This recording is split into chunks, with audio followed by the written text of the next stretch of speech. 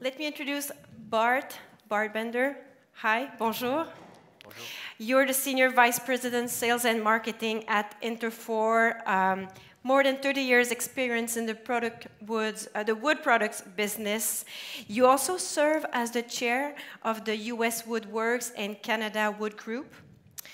And before you introduce your company, everyone accepted to share a part of their story, their personal story. And you said your personal journey started in Montreal. You were born here. Mm-hmm. Where do you live now? I'm in Vancouver. You're in Vancouver. Yeah. And your father began his career in the wood industry. This is where it all started for you. It did, yeah. Yeah, very early age. My father worked for Macmillan Bloedel for most of his career. And so, yeah, sawdust has been in the veins ever since. And you started working, your first job was in a sawmill. Yeah, that was a labor job. That was cleanup and green chain. That's what paid for my university education. And you're here with us today, all this career. Wonderful, Yeah, thank you. Thank you. I'll give you the floor so that you can introduce your company. Okay, very good.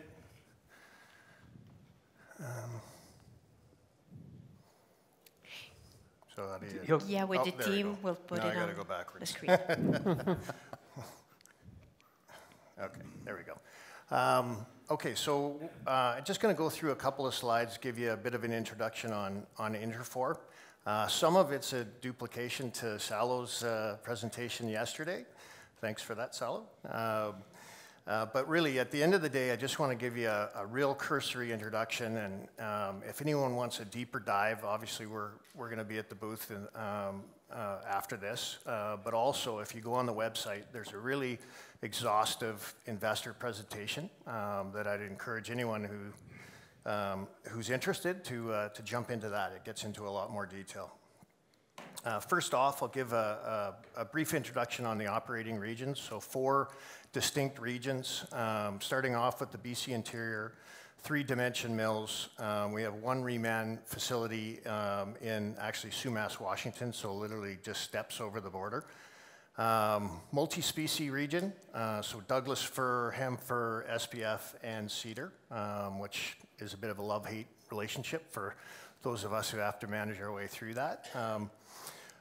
Those operations are efficient, modern, well-capitalized, and low-cost. So I'll get into that a bit more later on. In the U.S. Northwest, 770 million feet, 16% of our total production. So 3 stud mills, one of them being a green Doug fir mill, and a recent addition in Philomath for a dimension mill. Again, multi-species, hem fir, Doug fir. And those operations are very efficient as well and modern. U.S. South, 2.2 billion feet essentially, so 47% of our operating platform is in the south. 1 species, southern yellow pine, and those mills are seeing ongoing CapEx investment, and I'll get into that a little bit later on in the slides, what we actually do there. And then, of course, Eastern Canada, which is a new region for Interfor. We closed on that acquisition in late February. Very happy to be here. It's a big part of our program. So 21% of our operating platform is now in Eastern Canada. We're very excited about those mills, 4 stud mills, 3 dimension mills, an I-joist mill, and a reman. All of them efficient, well-maintained, and we look forward to kind of Interforizing those from a capital perspective as we move on. Next slide, just to give you a little picture of our growth trajectory. Interfor started off in 1963 with a coastal BC sawmill operation, Yorkton Forest Products. From there, largely centered on coastal business, so a lot of tenure on the coast and operations on the coast. So looking at 2001, we were 83% coastal operations. We had 1 operation in Adams Lake, which is just outside of Kamloops, which is a dimension mill. From then, we realized that the best thing for us for growth is to divest away from the coast and expand into other regions. And so you can see the progression of that. 2012, largely BC Coast, BC Interior, and the U.S. Northwest. In 2013, that was our first acquisition in the South. Since then, we're now at 2.2 billion feet. We've got 13 sawmills there. So that's been a very nice addition for us. So 2021, you can see how that divides up. Still have some operations on the coast. 2022, we've added Eastern Canada. We've totally divested from all manufacturing facilities on the coast. So our last mill was Acorn Forest Products, and it was sold, actually closed 2 weeks ago. So that's taken us completely out of the coast from a manufacturing standpoint, and that's what it looks like today for us. So last slide gives you a little idea about our strategy. So it's been consistent. It's something that we've been doing since the early 2000s, and that's really, we acquire and invest. So we did that in the U.S. Northwest. We've done that in the BC Interior, where we bought older mills, and we fixed them up and made them very competitive. Fast forward U.S. South, the same approach. We've got 13 mills. Many of them are under sort of different phases of capital, but they're ultimately all on a pathway to be top quartile mills. Eastern Canada, that's the latest for us. That closed just recently, so we're just getting an idea of what we're dealing with there. We'll start off and focus on operational integration, bringing them into our world, and we'll also leverage the world that they are in, go through best practices, figure out what's working best, and applying those both not only at the Eastern Canadian operations, but taking the great ideas that they have and applying them to our operations in the other regions. Anyways, and then after that, we'll get into capital investment, which is what we do, and how we fix up all our assets to be top quartile. So that takes me through the introduction. I'll pass it over. Awesome. Thank you for being with us today. Thank you. Steve Rhone, bonjour. Good morning. Steve is the President and Chief Executive Officer at Weston Forest. In your bio, I like this phrase. You have been a vital part of Weston Forest for over 30 years.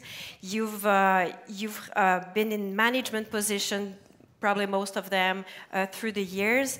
And you say that you started at the company, with the company at 17 years old. How do you say that? Piling lumber? Yes. Can you tell us a bit about it, the first years? General labor role, piling wood off the back of one of our production saws, and learning a little bit about what the wood business was about as a young kid. And you say the company is a place for offering opportunities to people. So you took this opportunity when you were 17, and then you grew up in the company as being the leader today. It's awesome. Thank you for being with us. Do you like it being in May this year instead of during winter when we have the snowstorms? You miss Valentine's Day, things like that? I've spent many cold Februaries in Montreal with this convention, but it's been a great experience being part of the lumber business in this city year after year. So I cannot tell, because I'm not the decision maker, I cannot tell it's going to be in May each year, but enjoy this edition. I'll let you introduce Weston Forest, please. Thank you very much.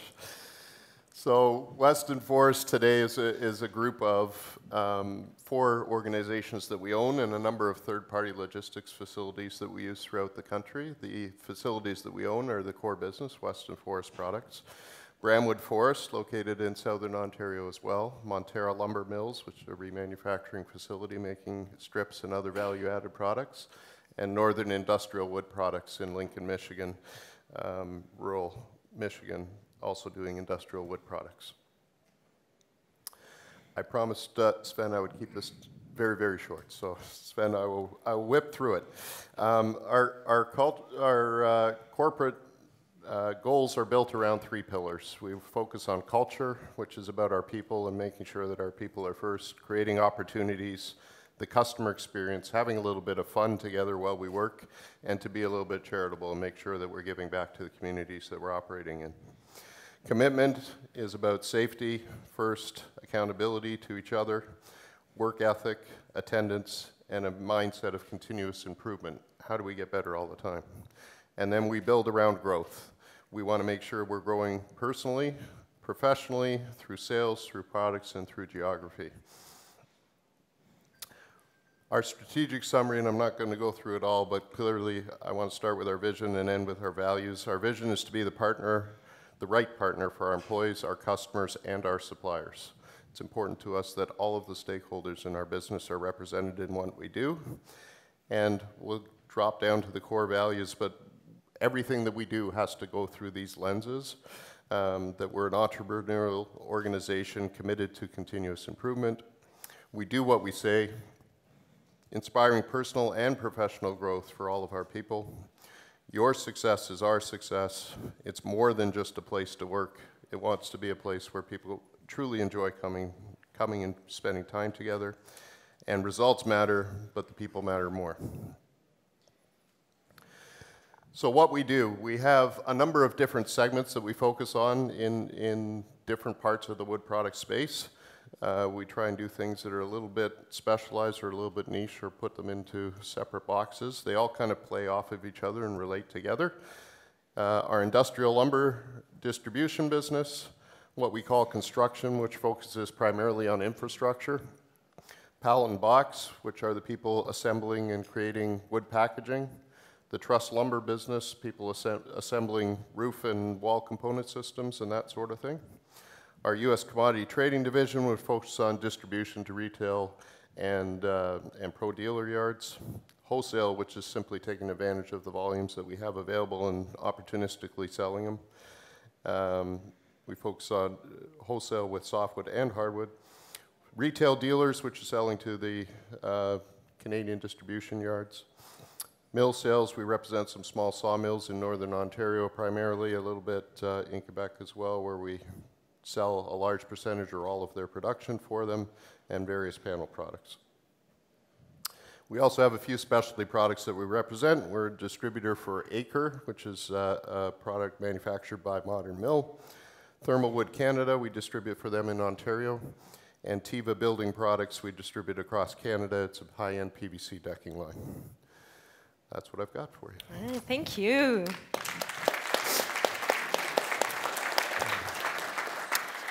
Hugues Simon, bonjour. Bonjour. Hugues was president of wood products in Quebec, Ontario, Arkansas, and Florida for Résolu Forest Products based here in Montreal. When we met last time, you were the president of Barrett Wood. So welcome back. I mean, you're all familiar with the event. And I don't know what happened to each of you when you were 17, but there's something else happening in his life at 17. Hugues, you say that you grew up on a farm, but your dad said you should go to school, and then you traveled, you decided to learn English, and at some point, you fell in love with the forest, with the tropical forest at first. Can you tell us more about it? Well, my parents didn't want all three kids to take over the farm because it was too much work. So they sent my sister to Japan to learn Japanese, my brother to Alaska, and I ended up in Jamaica. So that's why I fell in love with the forest. It was tropical, but now it's not tropical anymore. But you fell in love with the forest and you decided to study in that field and how do we say that, faire ta carrière dans ce domaine. Bravo, it's a real pleasure to have you with us. I'll let you introduce Résolu, please. Thank you. Good morning, everyone. Basically, a lot of you know about Résolu. Résolu is a bit of a different path than what you've seen with my colleagues here. Come from a newsprint environment, and as you know, if any of you still buy newspaper? So you see, that's why we got away from newspaper and focus on a different product. Résolu today is all about pulp and lumber. So basically, the decision was made a few years back to we're going to keep the best assets for paper, because there's still people using paper, not in this room, But if you go elsewhere in the world, and there's not only newsprint, right? There's other paper like for annual reports, catalogs, and you'll find that people want to shop on the internet, but sometimes there's type of paper that people like to receive. So paper is not going away, but it's not growing anymore. So we're keeping our best assets and to maintain them as good as we can and to ship wherever the market is available. Right now, North America is falling, but the rest of the world is still seeing some very small growth in some type of paper. Also made the decision to grow in pulp. We've invested in our mill in Saint-Félicien, Quebec. Pulp is not being used to make a lot of paper. It's being used to make tissue, socks, clothes. There's a bunch of things that are made. Masks. I think everybody wore a mask here in the last 2 years, more than reading the paper. So focusing really on products that have a future and have a growth potential over the coming years. We've made acquisition in the US, in Arkansas, 2 mills in Arkansas and 1 in Florida. Did not buy first quartile sawmills, so we have a lot of investments to make in those mills. Obviously, you probably all know the market on buying sawmills has evolved quite a bit over the last 5 years. So you either buy a first quartile and pay a price, or you buy a second, third, or fourth quartile and look at the potential and fix them up. So that's the slow approach that we're doing in the US. So 3 sawmills will be producing over 500 million board feet by the end of next year in the US. So that's going to be about 20% of our production. So you see the transformation from 2016 to 2021. Of course, lumber price has something to do with that, but also a lot of volume switching from paper to other products. 57%, so basically down half on the exposure to paper. So when people that know Résolu, because Résolu's been probably the combination of 25 different companies. Back in the days when I started in the industry in 1991, the company was producing the equivalent, when you merge a company, of 15,000 tons of newsprint a day. So today it's not even 1,000. So you see how the transformation went on. So we're very much integrated. All the sawmill residuals that we have, we're over 85% when we combine all the 3 regions that they operate. So we use up everything that we bring from the forest. That's it. Thank you. Thank you. Merci pour être avec nous. Thank you. And last but not the least, because he's a panelist, he's also the moderator of our discussion, Paul Jannke. Nice to meet you. Nice to meet you. You're a principal of Forest Economic Advisor with the main area of expertise in North America lumber markets. I want to mention that prior to having this interest and this expertise in the lumber market, you were acting as a research economist at the Royal Swedish Academy of Sciences in Stockholm, Yes. Sweden. So glad you decided to work in our industry so that Yes. you're with us. At this very moment, he's the industry's top economic analyst. So we're glad that you can moderate the discussion. But tell me something. What do you have a hockey story with Montreal? Can we talk about it? Yes, we can. Well, yes, sure. Go ahead. Yeah, no, I'm from Boston, so obviously a Boston Bruins fan, and I think it's pretty well known that normally when I do these presentations, I'm wearing my Bruins jersey, but this year was obviously not a great year for us, so I decided to leave that at home. You don't see Montreal jerseys either. No. I did have a, so actually we were visiting, back in the day when it was Abitibi, we were visiting you guys, and I was wearing my Bruins hat, and I was down in having lunch in the cafeteria, and this just very, very large trucker walked in, and he saw my hat, and he stopped, and he just was staring at me, and my partner, Brendan, was just got this big smile on his face because he thought I was going to get beat up, but luckily it didn't happen. You remember visiting Abitibi. Oh, yeah. All right, you might have a short introduction, and then Sure. I'll let you go with the discussion too. Thank you. So normally, I have mostly pictures. I'm not really good at reading. I'd like to keep that at the 3rd grade level, but I have lots of text slides, and Sven said, please don't read them. So I'm actually not going to read these, and I'm actually not even going to use them. So I think you guys will get a sense of what it is that FEA does based on the slides that I'm going to show next. But we are a company of 22 people. We started, great timing, we started in August of 2009, right when the markets really hit their bottom. So this is the person that you're going to take advice from today. So we started with 5 people, and we've grown our business to 22. And just to give you a sense of where we put our priorities, of those 22 people, 19 of them are analysts. So we really focus heavily on trying to provide the best analysis and really understanding these markets. We initially focused on North America, but obviously as our markets became more global, up until last year, as these markets became more global, we started expanding overseas, and so we now have offices in New Zealand, Australia, Europe, South America, and China, so that we can really have a good understanding of what's happening in all these different markets. So that would be it. I'll skip all the rest of the text. It deserves a round of applause. Nice, Ben. Yeah. Did good with the challenge. So it's your turn. I'll hand it over to you. All right, thanks. All right, when we're doing questions, I'll sit, but I'll stand for the first set of presentations. So, well, before I get into there, this session, as you guys know, as Karina had already mentioned, we're going to talk about the supply and demand dynamics that have led to such volatile markets and such high pricing and difficulty to get lumber over the past 2 years. And then we'll wrap it up with something that's really new and has really started to affect the industry more over the past 6 months or so, and that's the changing geopolitical landscape and how that could potentially affect trade patterns. So the way we're going to organize this is that I'm going to just lay out, this is where FEA sees things going over the next couple of years, this year and next year, to sort of provide a base for which to start asking questions. And then these guys are obviously the real experts, so I'll turn it over. We'll ask them questions. I am actually very happy to be part of this distinguished panel. It's great to be here. If my kids were here, they'd look at this stage and say, one of these things is not like the other. But, there's way too much hair up here. Way too much lettuce. Anyhow, so I think none of the things that I'm going to talk about now are new to you guys. This is a pattern that's been taking place over the course of really 15 years or so.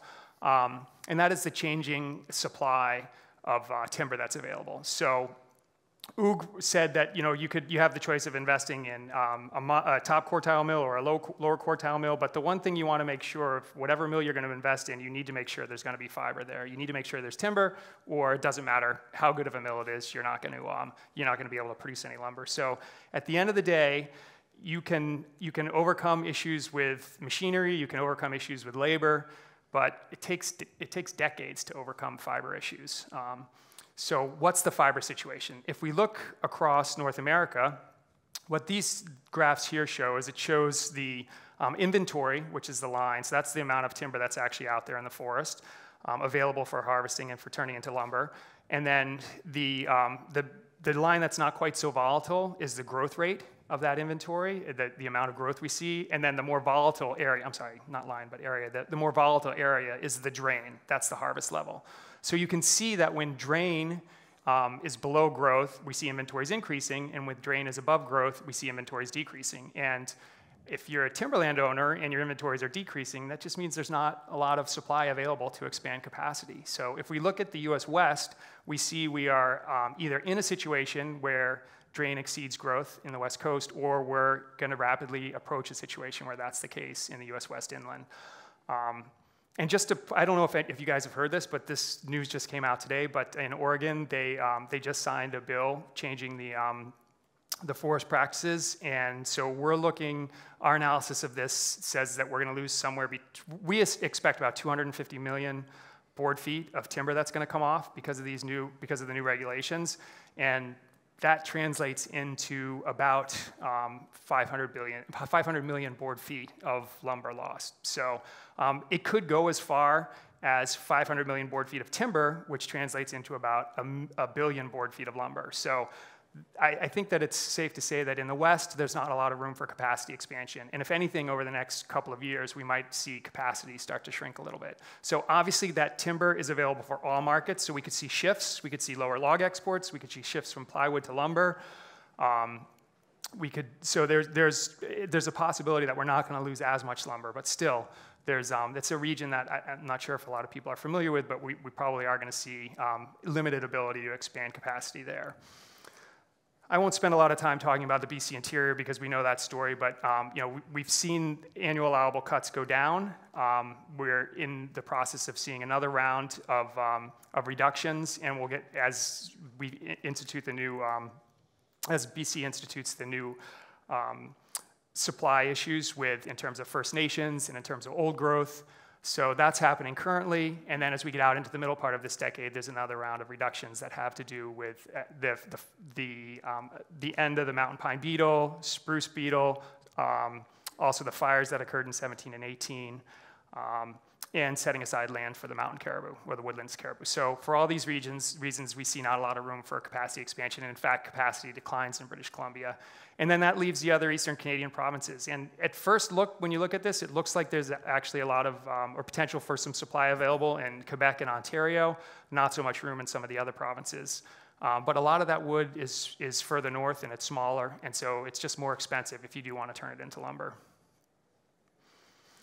And then, so that really leaves the only region with any excess timber supply being in the US South. And this is that same graph I showed for the West, where you can see inventory, growth, and drain. And you can see it's really not until the middle of this decade, so 25 or so, where we start to see drain exceeding growth. So for now, there's still room for capacity expansion in the South. And then I just wanted to wrap this up by pointing out something that was interesting, and I'll tie this in with the questions, and that is that we had the two best lumber markets that we've ever seen in the past 2 years in terms of pricing, so the two highest priced lumber markets. And so you would think in that environment that we would actually see production expanding, but actually if you look at it across all the different regions, we really didn't see much of an increase in production. So why was that? We have our own reasons. We have our own understanding of why this is. I think that these guys would agree that part of it is logistics. If you can't ship the wood, you can't produce anymore. So a portion of that's logistics. A portion of it had to do with labor. You have your labor force. You had COVID come in. You had everything associated with COVID. You had the retirement of a number of people who tended to be older, so they were the more skilled workers, and then the difficulty of getting labor to come in. And then you had weather events across North America. So you had the rain in British Columbia. You had the extremely cold weather across the US South, and then you had extremely wet weather in the US South as well. So for all these reasons, we didn't see, we really didn't see production increase as much as one would expect given those high prices. So with that, I'm done talking. That kind of lays it out that where we see these markets going over the next 2 years. And now I'll just kind of open it up to questions. And Bart, I'll probably start off with you since you're first down there.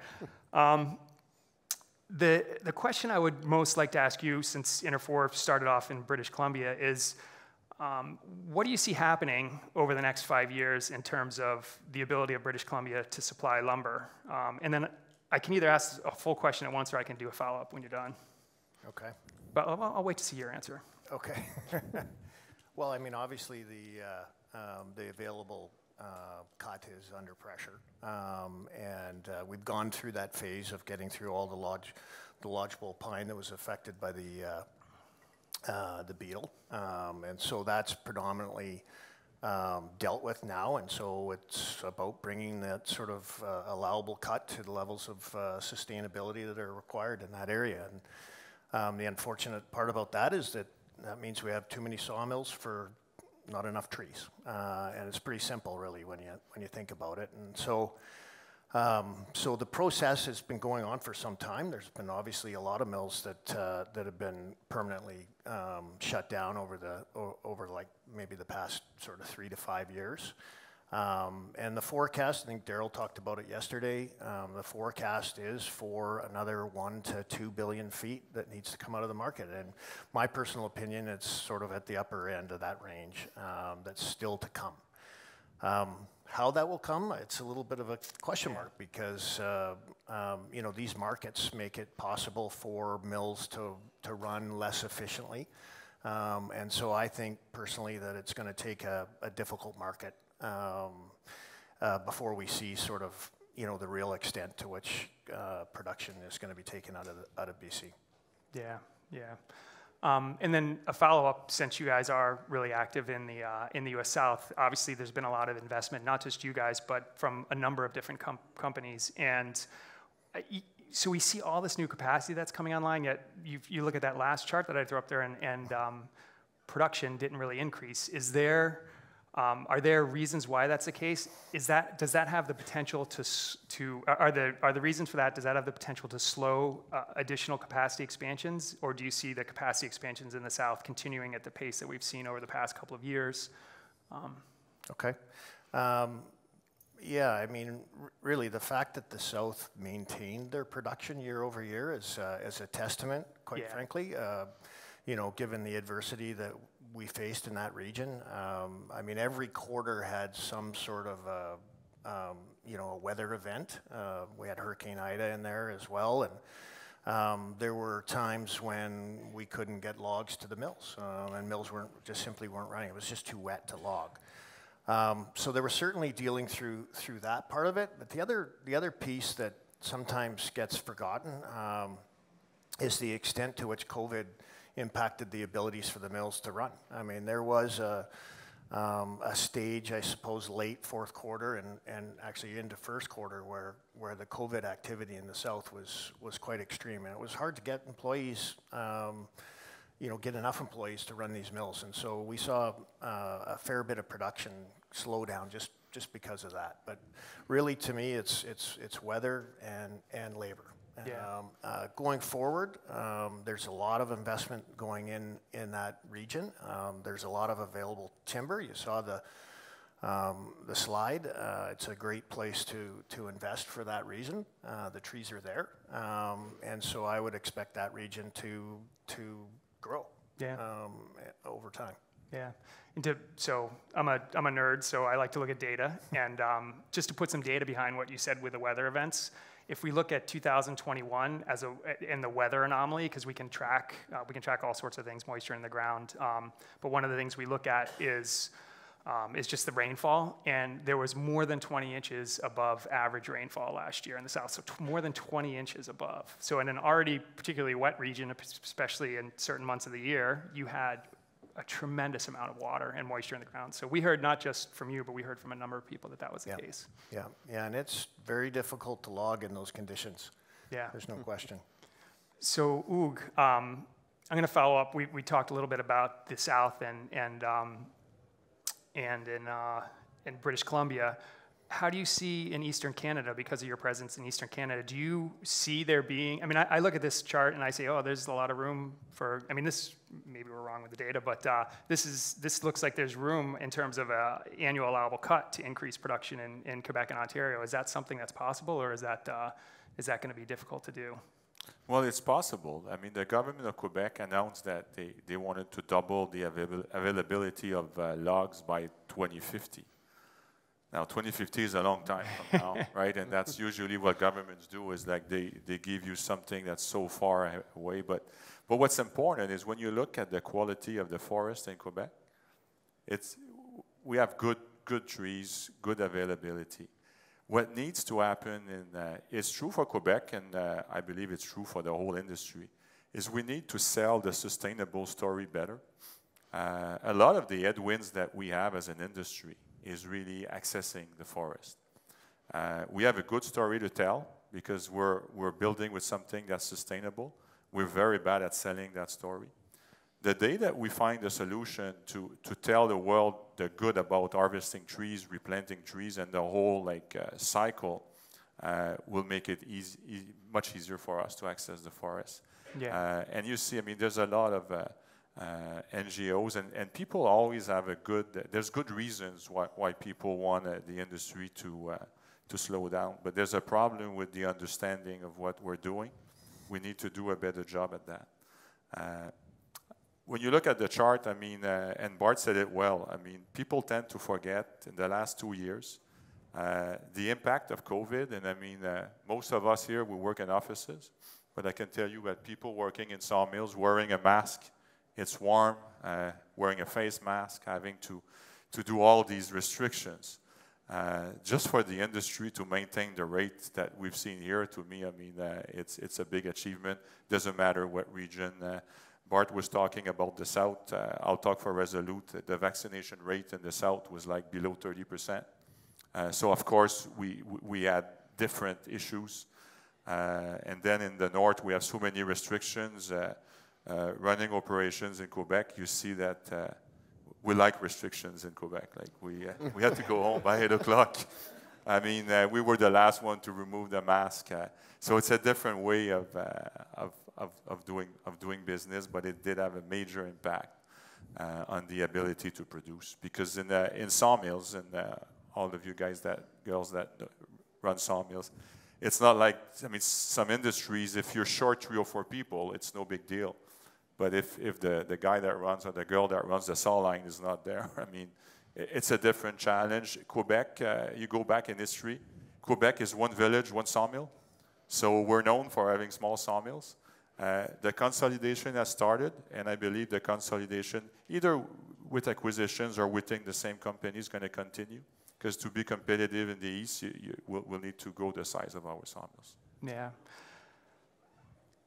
A follow-up question, and then Steve, I'll get to you in a second, but because I'm going to shift tacks a little bit. But a follow-up question, and this it could be for either Hugues or for Bart. But as we see the shift of production away from SPF and towards southern pine, the species have different characteristics. So traditionally, SPF has been used for framing, and southern pine has been more heavily used in treated applications, outdoor applications. Although, to be fair, in the South, it's still, this southern pine is heavily used for framing, so you can actually use it. It's just not the preferred species. Are you guys finding acceptance? And I'll start with Hugues, and if you want to add anything, Bart, feel free. But and Steve, you can feel free to jump in too. Are you finding acceptance of southern pine as a substitute for SPF? Well, definitely when there's a price gap, customers look at alternatives. Yeah. I don't think it's only southern pine versus SPF. It's also like steel. It's other products. What we've seen in the pricing movement over the last 3 years, I mean, the market will find its place, but extremes like that, they're never good. People like there's some regions in the U.S. they're right in the middle. So from a logistics standpoint, it's easy to make the switch. But you go to the big box, you see SYP in the north right now, right? And it's all about price. The ability for the north to supply SPF is under so much pressure that, I mean, the market will find its balance. But at the end of the day, the customer will decide. There's a question of price, but there's also a question of efficiency of installation. So that whole mix will make the right decision. So it's a combination of price and installed cost. You guys, yeah.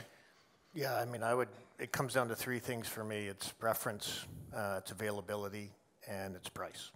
And those 3 pillars will kind of pull at each other, and as Hugues said, the market will decide.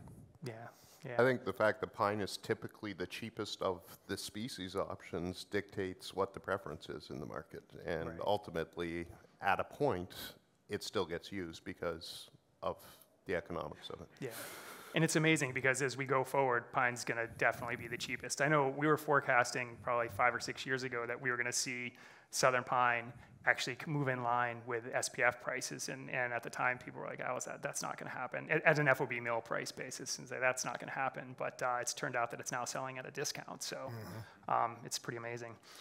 I just wanted to, so I guess one point in terms of steel, so we do compete with steel, but the good news in our industry for the environment, because obviously you much would prefer to build out of wood than building out of steel, because wood sequesters carbon and holds it for as long as the building is standing, whereas steel emits tons and tons of carbon and doesn't quite sequester any of it.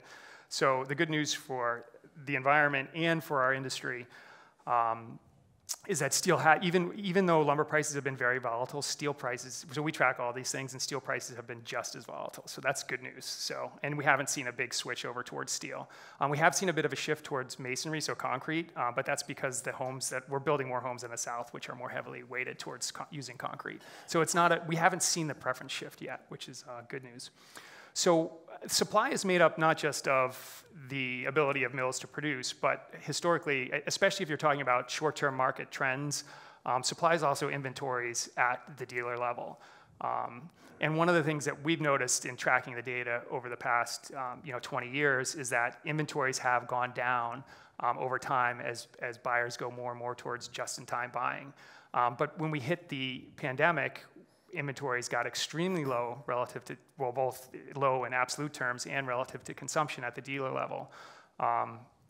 So I have a twofold question for you, Steve. One is across the markets that you work in, are you noticing that our inventory is still extremely low? Are they starting to come back a little bit? Number one, and number two, are you noticing, or do you have any sense if people are going to go more towards a just-in-case buying strategy as opposed to a just-in-time buying strategy? So are we going to see inventories building over the next couple of years relative to the trends that we've seen over the last 2 decades? So yes, I think the inventory dynamics have changed dramatically for many buyers in the marketplace. At the moment, I still feel that inventory levels are quite low. But they're low at different points in different geographies and in different product mixes. I think part of the issue has been that customers have become afraid and they're not willing to take the chances that they used to take. The volatility obviously hurt a lot of people pretty badly. The upside was easy when everything was getting more expensive every week, but when we went over the tipping point last spring, the correction was pretty harsh, and that was painful for some.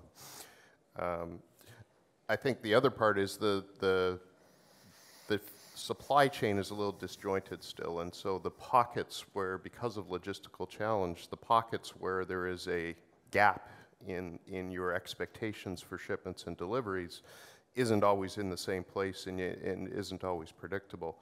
And so there was a pattern of buying just in case, and every time we're having the big push up in the market as a general trend, the feeling is that the customers want to buy just in case as well as just in time.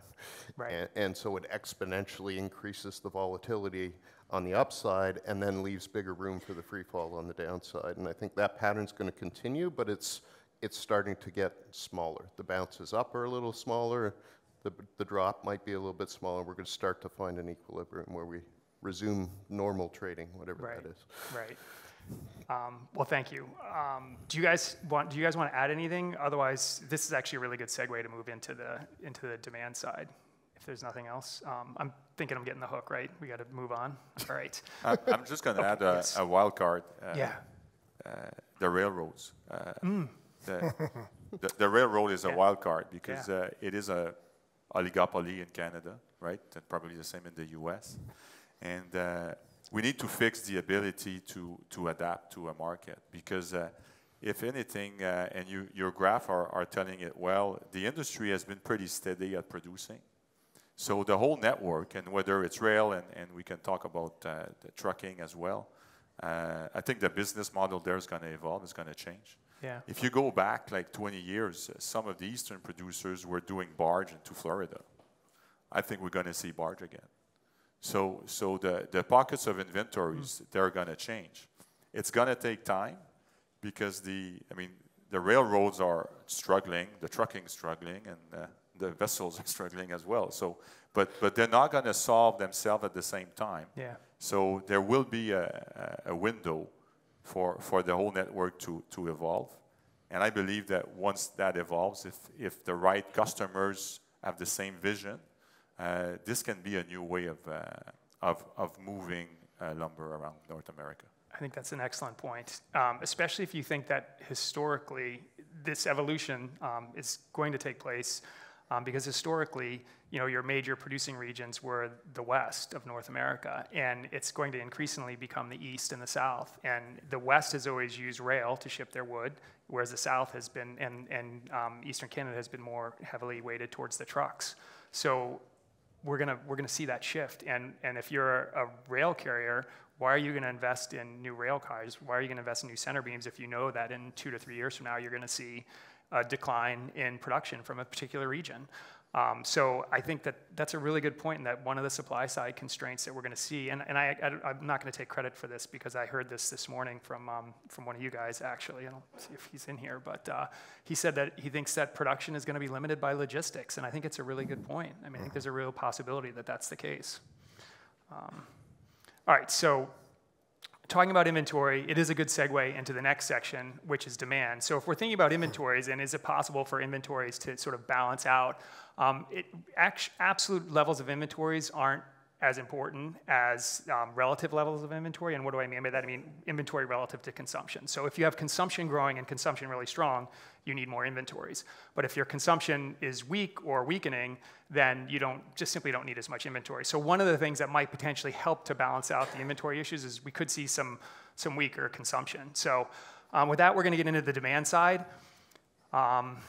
And one of the questions that I get is, so I'm an economist, all my training's been in economics, although I've been in the industry for nearly 30 years, but still I'm an economist at heart, and so the first question I always get is, well, aside from where should I invest in the stock market, which I have no idea, my strategy has always been buy high, sell low, which hasn't worked out too well for me,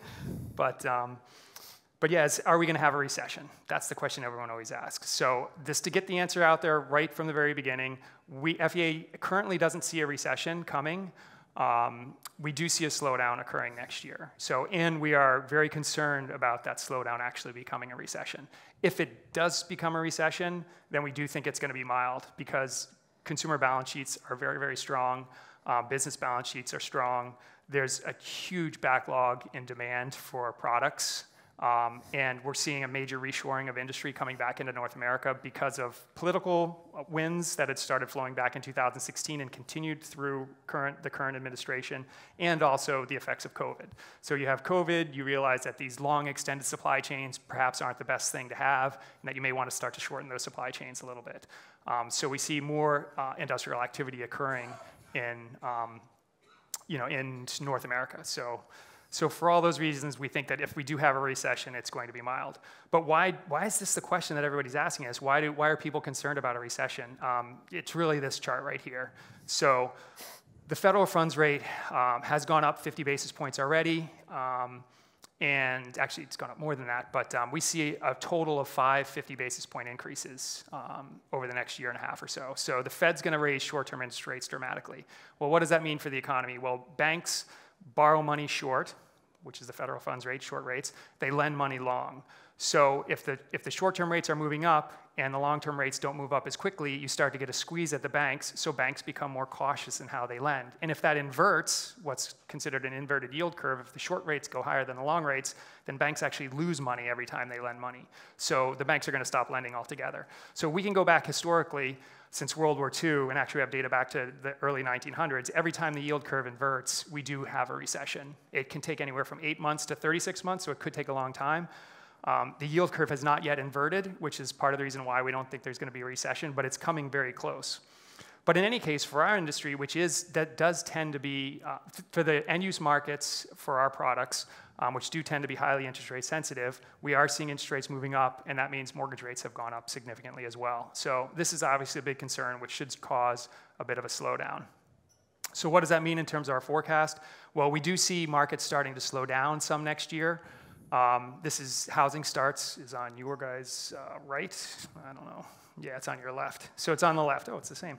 It's on your left. And residential improvements, those are your two biggest markets. 70 to 75% of consumption is done in these two markets. So we see both of those markets slowing down. But if you look at these graphs, we're not looking for a major recession. We're just looking for a bit of a slowdown. So if we're looking at housing starts in 23 over 22, we're thinking 1.67 housing starts in 22, 1.64 on average in 23. So it's not a big decline there. Same thing with R&R expenditures, a bit sharper of a drop. In part, it's because this data was just revised up by $10 billion. It's incredibly volatile, and it's subject to huge revisions. So we only have 1 month, so it's only 1 month. We've seen up to 30% revisions in this data, so we're not yet comfortable saying that this last point, that this point right here is actual. It could very well get revised down. So in any case, if you look at this relative to where we've been over the past couple of years, we're looking for R&R expenditures to be a little bit lower, but not a huge decline. So why do we think the reason for the downturn, obviously the rising interest rates or the slowdown in the rising interest rates, why don't we think it's going to be sharp?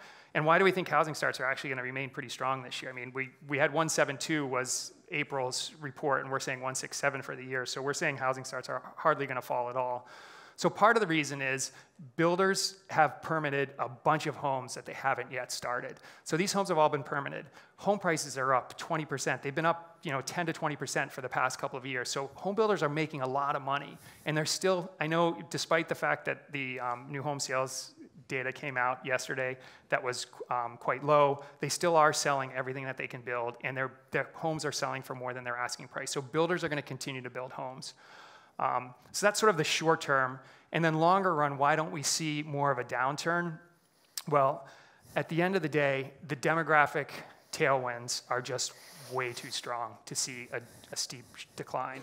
And I think the easiest way to put this is over the past 15 years, we averaged, our housing starts over the past 15 years averaged below any recession, aside from the Great Recession, but below any recession since World War II. So our average housing starts for this industry, we were in a 15-year recession in this industry practically. So we had we built under 1.2 million new homes per year in the US, and yet our population grew by 3 million adults per year. So these people aren't getting housed. So there's a tremendous amount of pent-up demand, and that's that underlying demand that wrong button.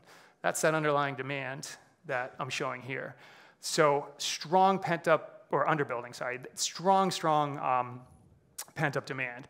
And then the other point, and this really plays out for this entire decade, is our largest population age groups are in their late 20s and early 30s right now. Those are your prime home buying years. So we're going to see strong demographic tailwinds to push demand up. So if we have a recession, our industries are not, the industries where we use, that use lumber are not going to bear the brunt of that recession, whereas we did over the course of the last recession.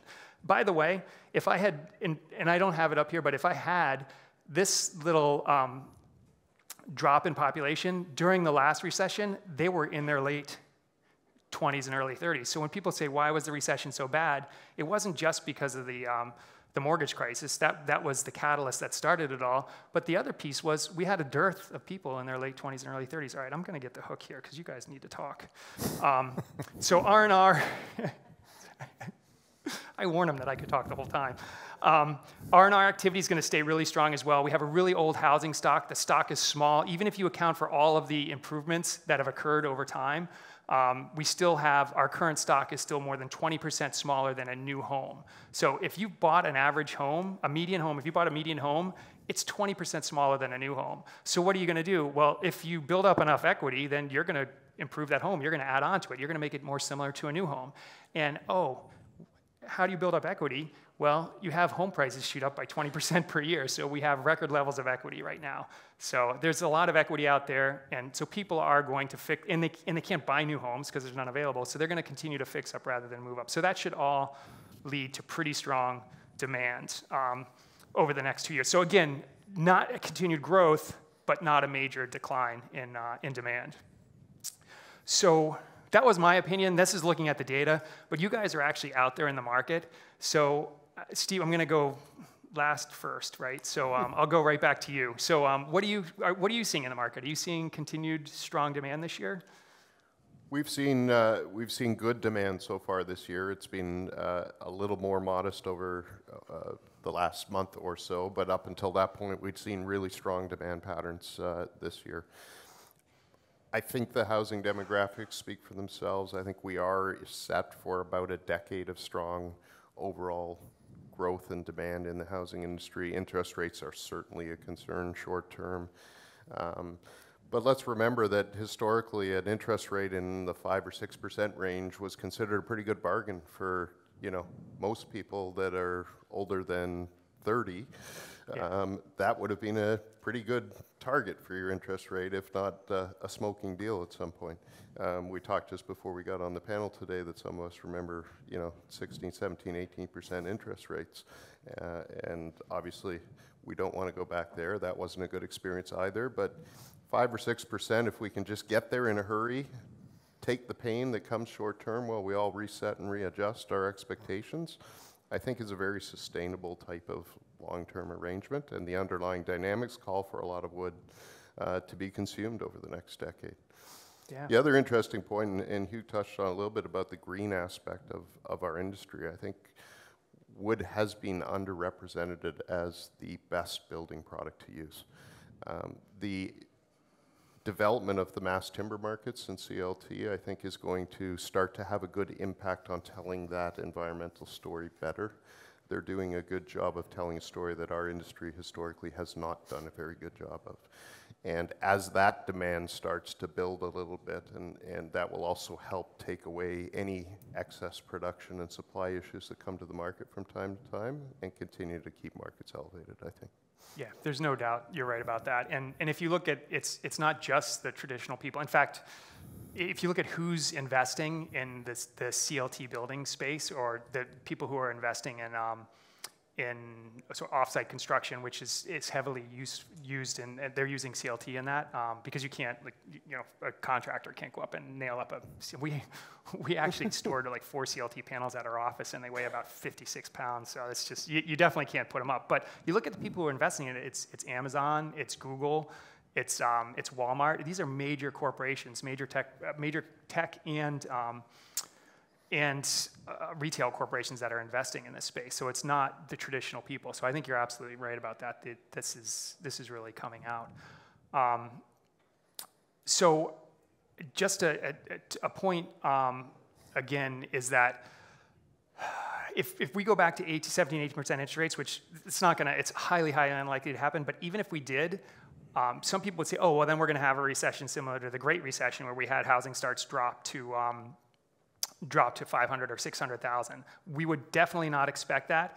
The reason housing starts drop to 500 to 600,000 is because of the lack of adults that were there. It was a number of different factors, but that was, you have a recession, a sharp recession, housing starts are going to drop to 1 million units. You have a sharp recession that coincides with just simply a lack of adults in those home buying years, and then you drop to 500,000. So even if we did see that, we wouldn't expect. We're looking, I mean, we're not calling for a recession. If we have a really, really terrible recession, you're going to get down to the historical recessions, which are 1.2 million starts. So we can't reset our expectations for end-use market activity based on what happened in the Great Recession, because that was an anomaly. Do you guys want to add anything to, so Bart or Hugues, do you want to add anything to what you're seeing in current demand? Well, for me, it's there's so much noise in the signal, quite frankly. I mean, the completion's at 1.3, so we can talk about housing starts being 1.8 for as long as you want, but the fact is the demand that we're seeing is tied to 1.3.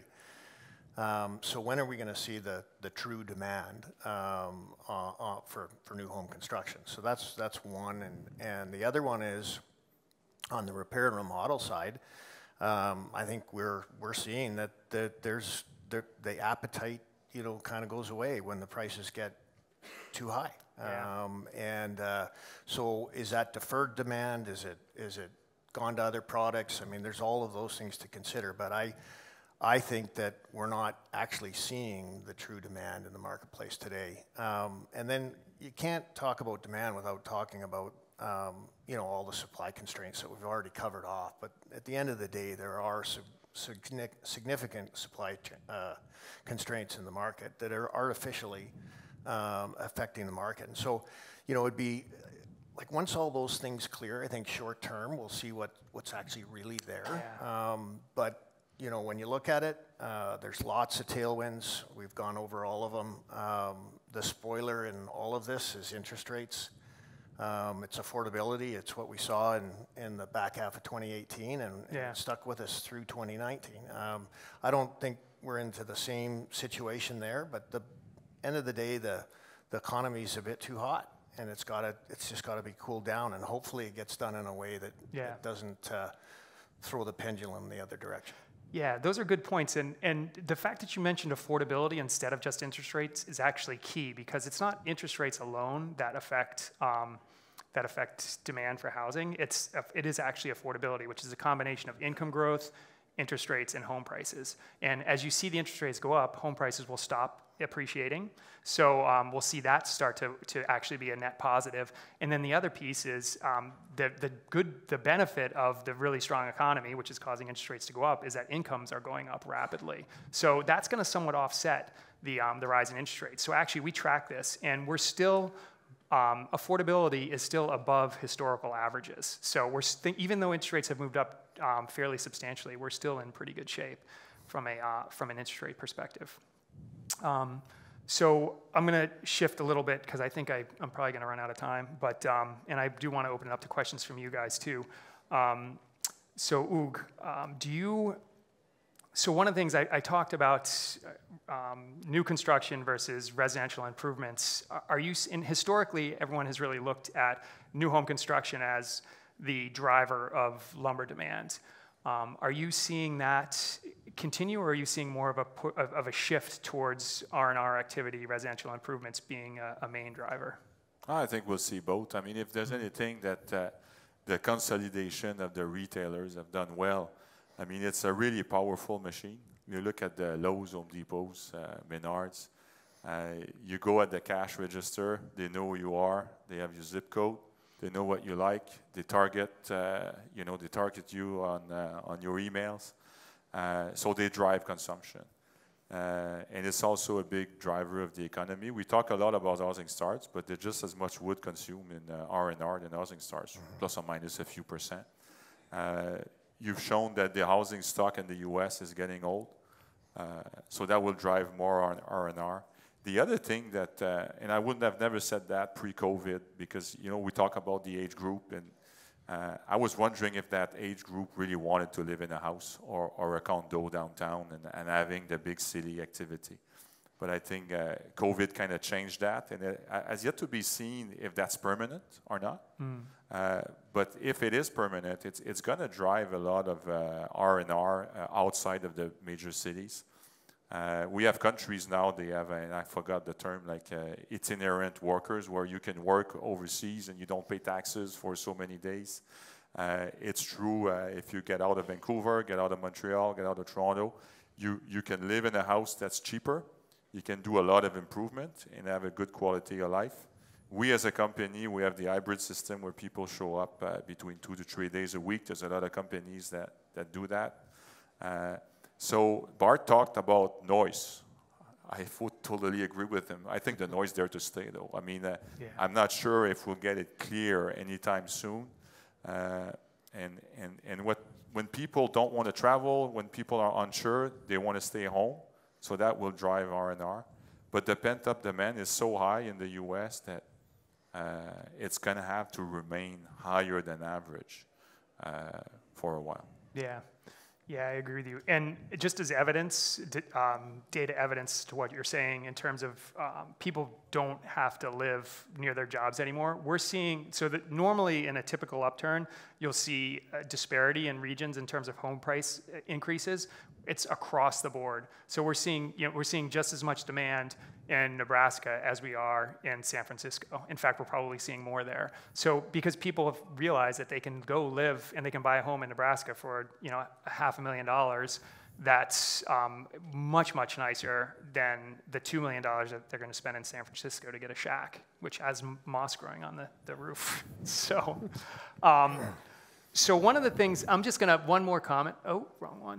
One more comment is that you said you didn't know, you don't know if the shift is permanent or not in terms of people wanting to live in the cities. So one of the things that we talked about back in 2008, when a lot of people at the time were saying that we were going to see the single family share of housing drop to 50%, everyone was going to shift in that direction because that's what we were seeing, because people they weren't able to well, they couldn't afford the single-family homes, and they were all getting foreclosed on.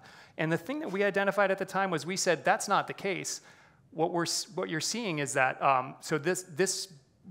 what we were saying was that this big bulge of population 10 years ago, they were in their early 20s. So when you're in your early 20s, you don't want to be my neighbor, right? You don't want to live in the suburbs in the single-family house next to me. You want to live in the city and have, be able to go out at night.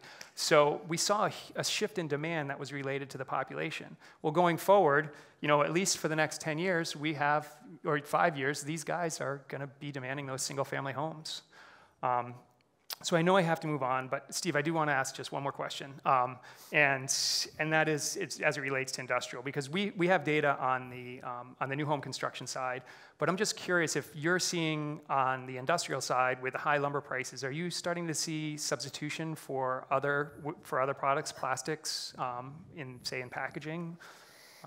The short answer is no, and for some of the reasons that you alluded to earlier related to lumber price, and that's that steel and plastic and other alternatives have also seen volatility that's somewhat similar in scope to wood. What it has done is drawn a little more attention to the spend at some manufacturing facilities, and because of that, they're looking at ways, how do we optimize our packaging so that we use a little bit less wood to accomplish the same goal, or how do we introduce a blend of cardboard into our packaging or plastic wrap or something as an alternative that doesn't require us to use as much wood to try and get the expense down. So they're certainly identifying opportunities for cost savings initiatives that will potentially reduce some of the consumption. But it's not because there's a pure alternative. It's more that there's been attention drawn to the expense that's being incurred on a regular basis. So people are using the product more efficiently more than they are substituting. Yeah, that makes a lot of sense.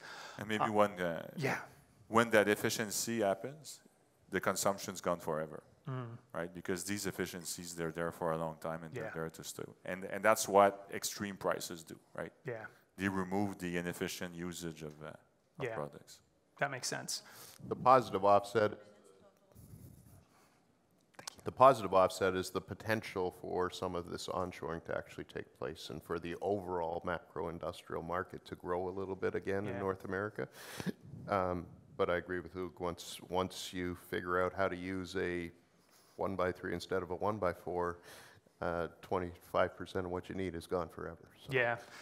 And the truth is, that's not necessarily the worst thing in the world because of new markets for wood. So if you think about the fact that we are going to need, over the course of the next decade, at least 1 billion, if not billions of board feet of lumber for CLT production as people go as people are building taller and taller buildings out of wood, because again, you're sequestering carbon when you're building these buildings out of wood as opposed to emitting carbon.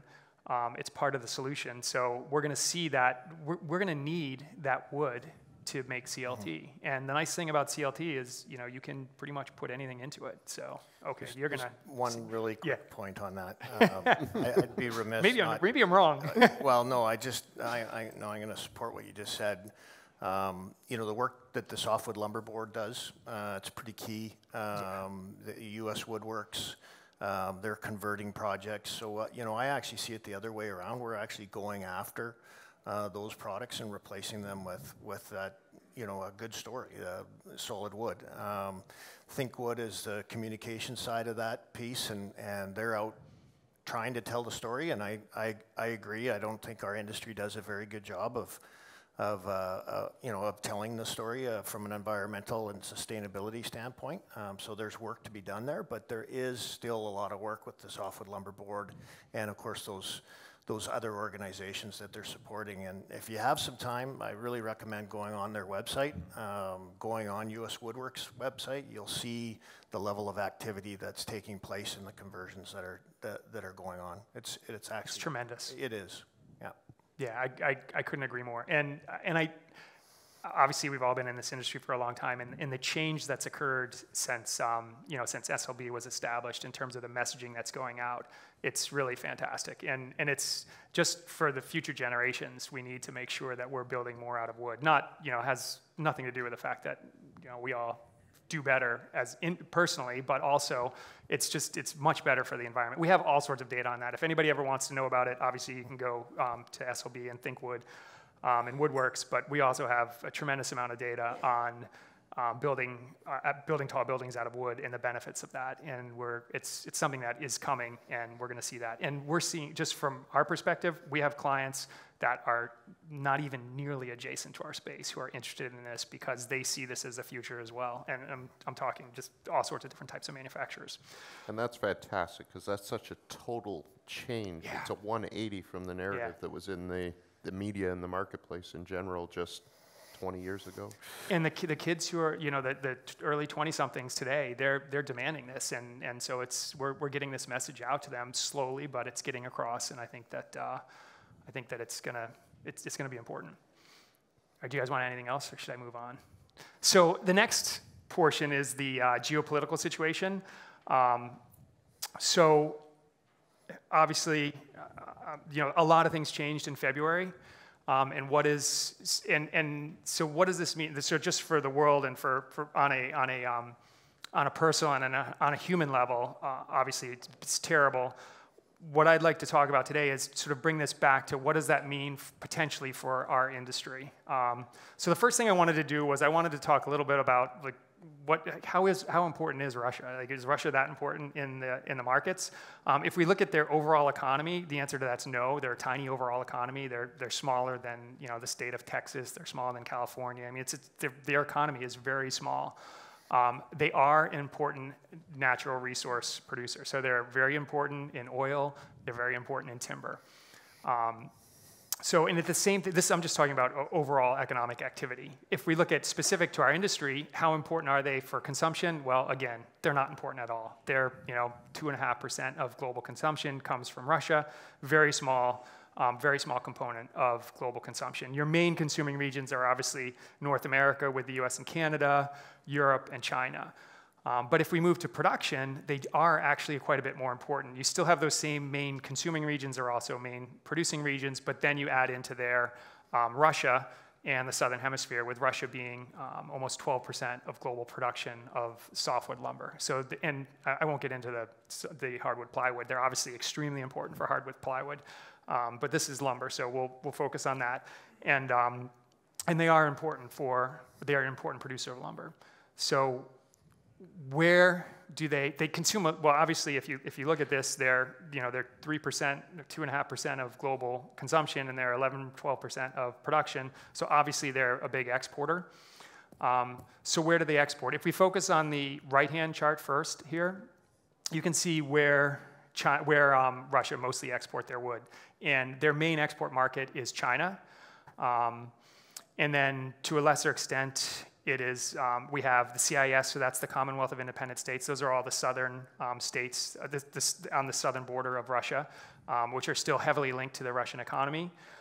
You also have the European Union is a big export destination, and they're in blue. And then you have the Middle East and North Africa, which that's the yellow. And historically, that was a pretty important region, but they actually became less important as Russia's tried to focus a little more on selling into China. So if we're thinking about where are the potential markets for Russian wood going forward, these are those markets. Well, let's examine a couple of these markets, the Western ones in particular, and Japan and Korea. So not so much Korea or Japan yet, but it's coming. And definitely for the European Union, obviously they have sanctions on Russia, so they're not going to allow any Russian imports. And just as importantly, even if they did, Russia has banned the export of wood to Europe, at least till the end of this year. So where would we expect to see Russia shipping its wood if they're not the wood that was historically going to the European Union or to Japan and North Korea? We're going to see that shift to other markets. The two main markets where that's likely to go is to China, obviously the major consumer, and then to a lesser extent the Middle East and North Africa, because those are two markets that they could go to. So what does this mean for Europe? When this initially happened, when this war initially started, we would get the question, well, what does it mean if Europe doesn't get that Russian wood? And we said, well, you don't want to just look at Russia, you want to look at Belarus because they're sanctioned too, and you need to look at Ukraine because Ukraine's obviously not producing any lumber. So when we put those three countries together, then you get about 8 million cubic meters of wood that was being supplied by those three countries. And to put this into perspective, Europe consumes about 85 million cubic meters of lumber. So that's almost 10% of their supply of lumber was coming from